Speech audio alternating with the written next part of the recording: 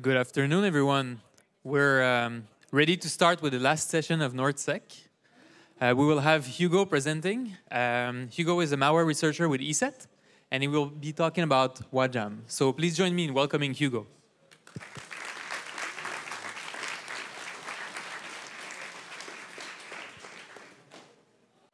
So, hi everyone. So, thank you for coming to my talk, even if this is the last one of the day. So, today I will present you the story of Wajam. So, this is a social search engine developed by a famous Montreal startup, which became a massive spread Adware. So, what about me? My name is Hugo. I work at the Montreal office of ESET as a malware researcher. Basically, my work consists to track different kinds of malicious software and analyze them, and essentially in doing reverse engineering. So here is the agenda for this presentation. First, I will present you Wajam as a company, as well as their product and the reasons behind this research. Then we will go through the history of Wajam to get a bit of context. The next two sections will be about the analysis of the different versions of the software we collected, and you will see the techniques used by Wajam in their software look a lot like techniques typically used by malwares. And finally, I will give you some takeaways of this research and what this research put in evidence. So let's start with a brief presentation of Wajam, both as a company and as a software. So what is Wajam? Wajam Internet Technology is a company founded in December 2008 in Montreal by Martin Luc Archambault. This is a famous entrepreneur in Quebec. He participated at some popular TV shows like The Dragon's Den.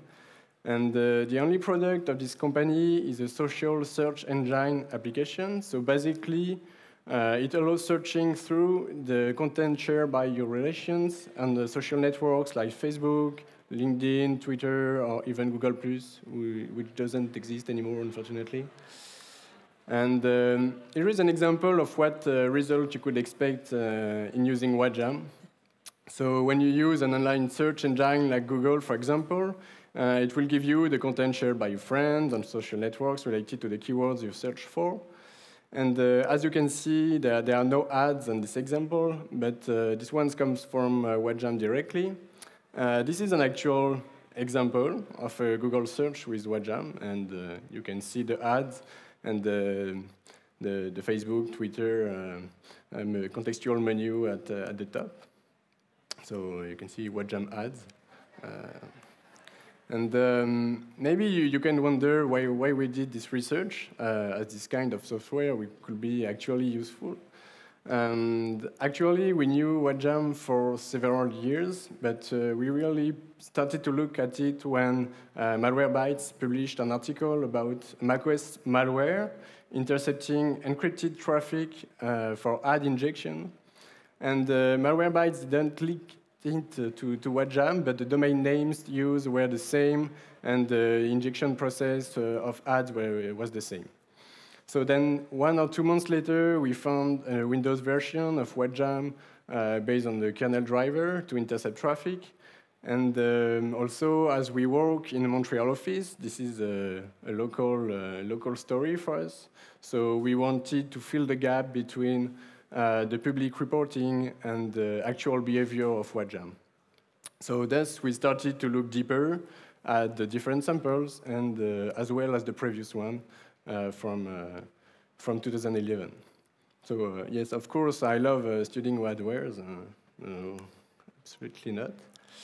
And so before looking at the technical part and the analysis of the software, let's go through the unique history of the company to get a bit of context. So Wajam history starts with a lot of success. The company has been rewarded several times and was acclaimed by many famous magazines like Forbes or different local newspapers. So this was really a success story in Montreal. And even with students, Wajam sponsors a famous Montreal student club, the DCI. So this is in French. Sorry for the English only speaking persons. But however, the success story is balanced by the important number of user complaints regarding the behavior of the software. And as you can maybe see on the examples, most of the users complain about the unwanted installation of Wajam on their machines and the heavy display of ads, making the software almost unusable. And one of the other Wajam issues is the collection of personal information. So I will present more about the kind of information that Wajam collects later. But in 2016, the Office of the Privacy Commissioner of Canada initiated a complaint against the company for breaching the Personal Information Protection and Electronic Documents Act. So basically, this is the federal privacy law for private sector organizations, and it sets out the ground rules for how businesses must handle personal information in the course of commercial activity. So as you can see on this timeline, the investigation of the OPC started in June 2016, and the final report was published in August 2017. And during the time of the investigation, Wajam transferred all his assets to a Hong Kong company called Iron Mountain Technology Limited, or IMTL. Also, one interesting thing found by the OPC is the progressive and silent removal of LinkedIn, Google+, and Facebook of their software between 2012 and 2014. So this means that from 2014, it was only possible to see Twitter results when using Wajam. So here is the company Wajam funds these assets too. So here is a screenshot of their website to get a bit of context. And this is the answer of Wajam to the report of the OPC in August 2017. And basically, Wajam stated that it was no longer accountable for IMTL's practices. So, however, even the OPC had some doubts whether the two organizations, Wajam and IMTL, were actually entirely separate entities. And if we go further in the report, it says they observed that IMTL was incorporated in November 2016, while the investigation was ongoing. So, and besides, the director of the company specialized in providing business relocation and corporate services to businesses wishing to establish a presence in Hong Kong. So, quite curious. And a few months ago, actually, in October 2018, sorry, this is in French, a local press investigation published and analyzed the report of the OPC and exposed interesting elements regarding the transfer of Wajam to this new company. And basically, if you look at the physical address of IMTL on their website, it matches exactly with the one of another company called Panosian Secretarial Group. So as you can see, so we can wonder something. This is rather curious. And if we look at the services offered by this company, we can see they specialize in offshore company incorporation. So curious again. And this is actually from their website. They say that they display simply the company name in their reception area, and the documents are transferred to the original company. So this is kind of curious. But anyway, now we have some context. Let's move to the technical part. And we begin with the common observation among the different versions of Wajam we observed and how we classify them. So this was not an easy task. We collected an important number of Wajam samples. And so the first step was to classify them by versions and features. So the first observation was to see that Wajam is not the only name used in the software, but there are many others like social to search, search page, and search awesome, for example. But hopefully, thanks to the metadata of the samples, mainly Windows executables, like the PDB path, and the product version, it was possible to classify them. So here is some example of version numbers and PDB paths we collected over the years. And as you can see, there are some very explicit, like Wajam proxy or DLL injection.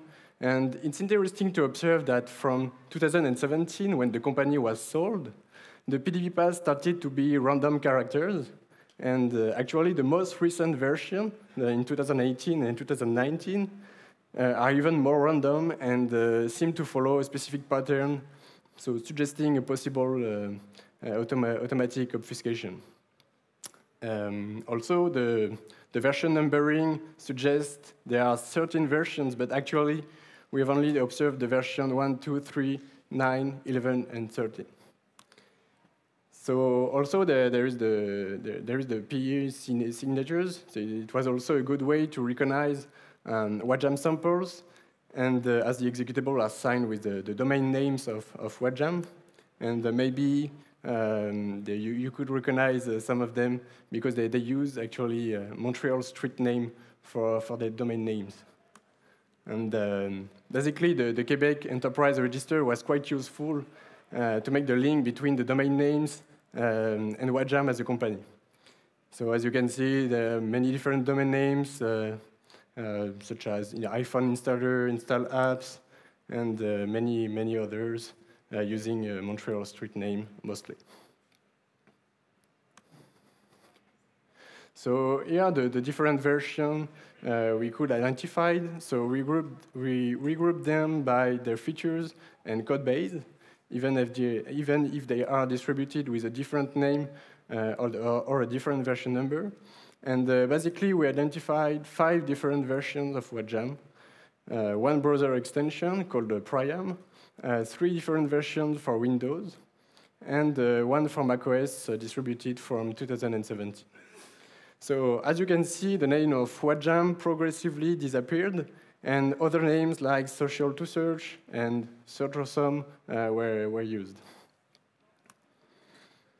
So regarding the features, each version finally does the same thing, and injects some remote JavaScript code in the user's web traffic. But the difference between each version resides in the technique used to perform the traffic interception. So once the software is able to perform the interception, it downloads a list of supported websites. So the list maps a domain name to a specific JavaScript file, and for each URL, the Wajam will check if the domain name matches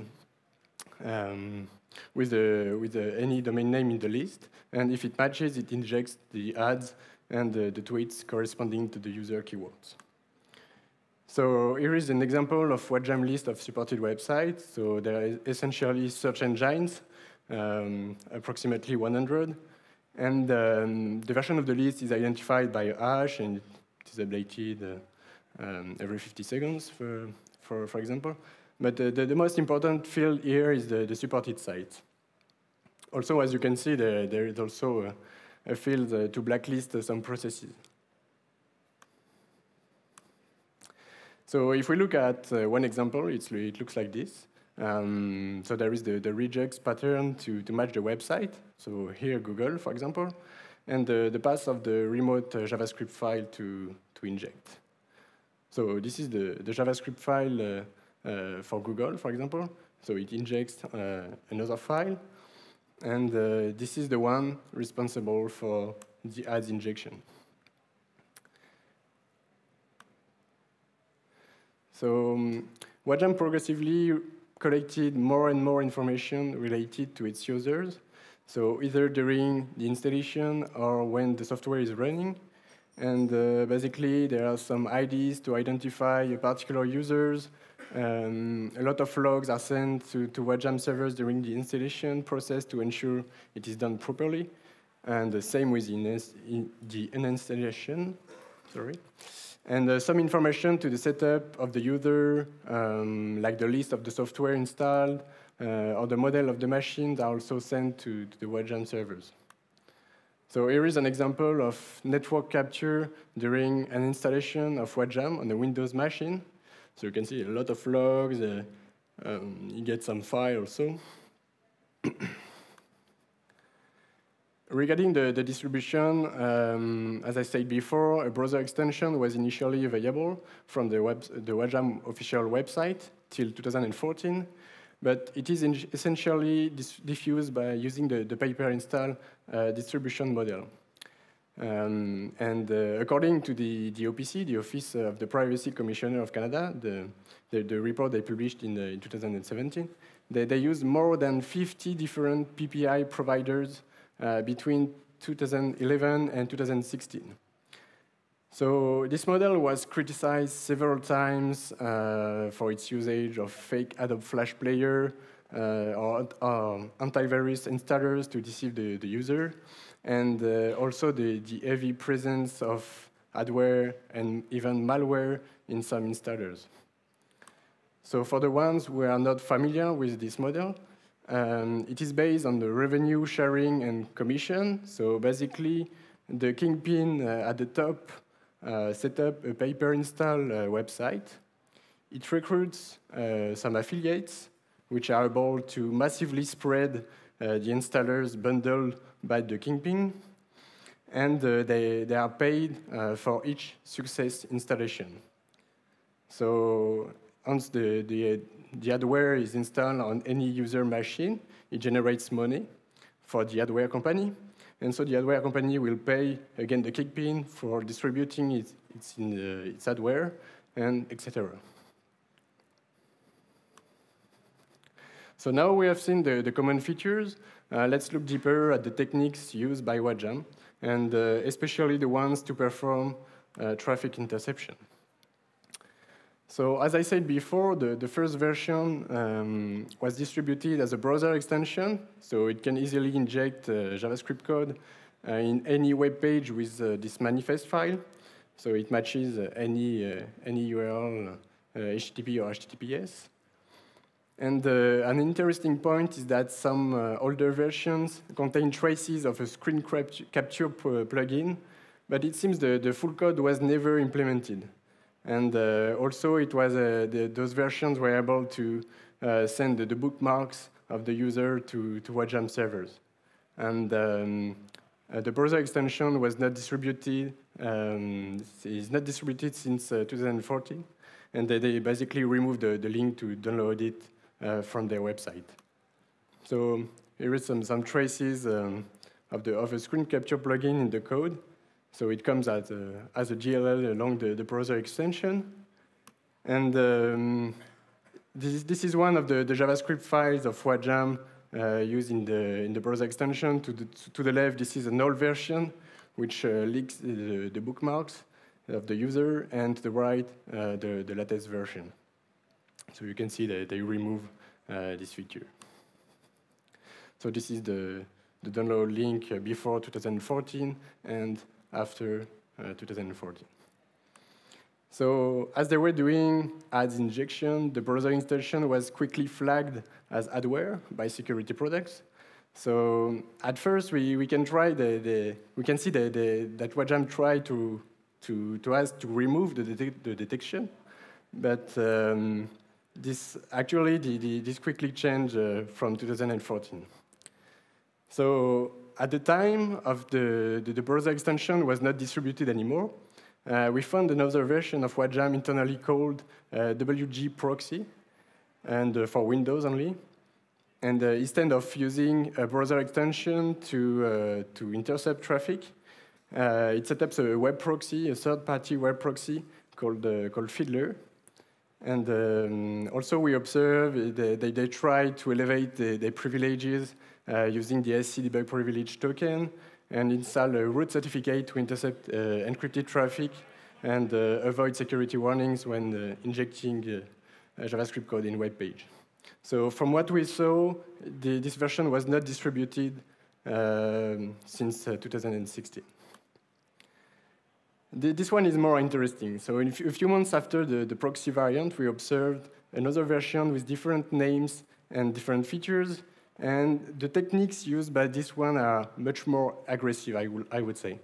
So instead of using a proxy, it injects a DLL in web browsers to hook the functions manipulating clear traffic and so inject ads. So different injection techniques can be used. I will present them to you in the next slide. And also in 2016, they add a mini filter driver, so basically a rootkit, to hide the software to antivirus products.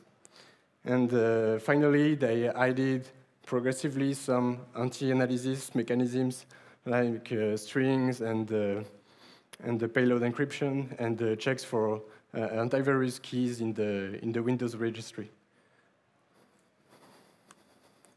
So this is the simple string encryption routine used by the samples of Wajam. This is only one backdoor, not complicated at all. And also, they use some encryption algorithm like AES-256 and the RC4 to encrypt other files. So here are the checks of antivirus keys. So as you can see, each registry key is first decrypted. And basically, if one of these keys is found, it just sends the information to the Wajam servers and does nothing with it. So here is a sum up of the architecture of this version. So basically, there is a main executable which injects the DLL in web browsers. The DLL is responsible to hook the functions manipulating clear traffic, as I said before, like peer write, peer read, or it can be send, receive, etc. And as I said before, there is a mini filter kernel driver whose purpose is to hide the main executable and the DLL to other processes. So there are different DLL injection techniques that can be used depending on the parameters given to the main executable. So we observed three main ones. It can use the set Windows hook, X technique, the create remote thread, or the usage of a third-party Blackbone memory hacking library. So once the DLL is injected, it uses this file to set up the hooks. Or well, it can use this file, but not exclusively. And it contains the addresses of the functions for every version of every browser listed here. So as you can see, there are hooks for more than 1,000 different versions of Chromes. And you can maybe observe that there are no hooks for Firefox because the addresses are resolved at execution time. So here is an example for Chrome with the addresses to hook. You can recognize maybe peer read, peer write, etc. And here is an example for peer write, so from IDA. So basically, one of the functions responsible for sending traffic, and basically the function set hook will modify the pointer to the real peer write by the fake one, and this is the fake peer write which performs the injection if the domain name matches with one of the supported lists, then it calls the real peer write. So as I said before, some versions include a mini filter driver to hide the files of the software. So basically, what this driver does is intercept I/O input and output operations before they reach the file systems. So it can be used to monitor, accept, reject those operations. And the most known example is maybe antivirus or more generally security products. And so it hides Wajam files to all processes except to a restricted list. So here is the architecture. So you can see the I/O manager responsible to handle the I/O operations. So basically, you can register a mini filter to the filter manager. So like an antivirus, the Wajam mini filter, it can be activity monitor, for example. And so the I/O operations are filtered before reaching the file system driver. The mini filter driver comes with a configuration file. So they use the name PCW data, as you can see in the configuration. And basically, the driver has a whitelist of processes. And so the files of Wajam are hidden to any process except the ones in this list. So this is they are mostly web browsers, as you can see. So this was for this version of Wajam, and we in 2016 we identified another version that goes deeper in the kernel, so more persistent. And its main characteristic is the usage of a net filter driver to intercept web traffic. So this version is still distributed and builded almost every day. Also, a lot of techniques have been added for the self-protection purposes, like the use. We suggest we think that they used a commercial obfuscator tool. They bypass Windows Defender, and they add signatures for the executables with different certificates. So the NetFilter driver is based on the NetFilter SDK. So this is the framework for filtering the data packets transmitted via networks. It can operate at different levels of the TCP/IP network stack, depending of what you want to do with it. So this is the global architecture of this version. So there is the NetFilter driver and the mini filter driver to hide the different files of Wajam. And it shows that Wajam is much more implemented, much more persistent than before. So here is what the string encryption looks like in this version. And actually, maybe it looks easy like that, but it's actually kind of annoying to analyze because each decode char version, decode char function is different depending on the string that is decrypted. So here, for example, it decodes a function name and gets its address with the load library and getproc address, which is typically used by malwares. And this is the decode char technique, so it just performs an arithmetic operation to get a character for the function name. So this is funny because it looks a lot like the Unix obfuscator, and it uses similar techniques, but we can be sure at 100%. So there are also configuration files for the updates. So what you can see on this configuration file, they named the NetFilter driver disk bus. This is still the name used. And there is also a field for a defense driver. So this is basically the NetFilter driver. And the different names are used. You can see social to SIR. The search is not completely used. They use different names and slightly different from the usual name of Wajam. That's all for this version. And as I said at the beginning of this presentation, we began this research because of a macOS version of Wajam found by Malwarebytes a few months ago. And, but actually, this version was already distributed in 2017. And at that time, it used a Safari plugin, so the web browser for macOS, to intercept traffic. So they switched to a third-party Python proxy called NMITM proxy in 2018. And from what we saw, there is no official distribution of this version. And we only saw it in fake macOS application cracks distributed through torrents file. So here is the info plist. So basically, this is the manifest file for macOS application bundles and of the application with the Safari plugin, and you can probably see the Wajam domain, the Langelier technology. And here is the MITM Pro version with the Wajam domain as well, and so it just does the same thing as the other versions. So now we have seen the techniques used by Wajam.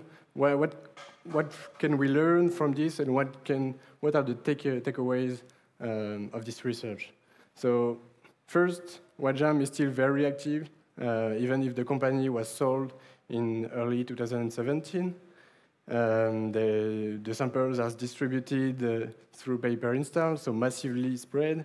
The OPC, the Office Privacy Commissioner of Canada, estimate that there are hundreds of millions installations between 2011 and 2016. They use different names, such as social search, search page, etc. And the self-protection and anti-detection techniques are more sophisticated than ever. Also, there is a post-effect of the OPC investigation.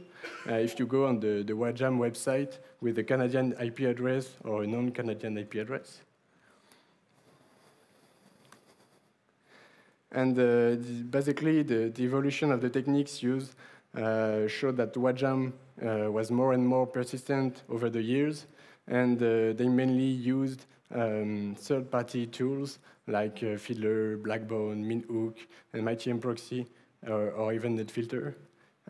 This is actually probably because of the security mechanisms added over the years to prevent the usage of these techniques that are typically used by malwares, actually. Also, we can observe a change of strategy regarding the detection in 2014. Before, they had antivirus for detection removal. And from 2014, we can see they use more aggressive techniques, and like obfuscation, like checks of antivirus installed on the machine. They use random names, encrypted installers, and etc. Regarding the prevention, it is quite simple, because even if Wajam used multiple distribution channels due to the paper install distribution model, it's still very visible, and you still can use the installer to uninstall Wajam, which is quite reliable. However, we have seen some silent installers which do not ask for the user agreement for the installation. So a few points for the conclusion. So the Wajam story, a famous Montreal startup, they progressively deceive their users because of the massive usage of contextual advertising. This is a company sold in some curious circumstances, but still, this is the context. And but the software is still more active than ever.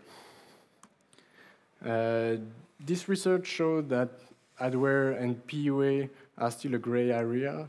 They use typically malicious techniques, as you have seen. They are more protected than most of the malwares. This is a reality. And but at some point, they're more annoying before they only display ads than harmful to the user. That even if they collect a lot of information, they can help to identify a particular user. And also, to get more context, some adware are remarkably close to malware. The example of Stantinko is one of them. So you should be aware of the persistence level used by some adwares. You have seen that they use some techniques directly in the kernel. So actually, those kind of techniques could be hijacked by another malware looking for persistence methods on the system. So at some point, is it really something that you want on your machine? So that's all. Thank you for your attention.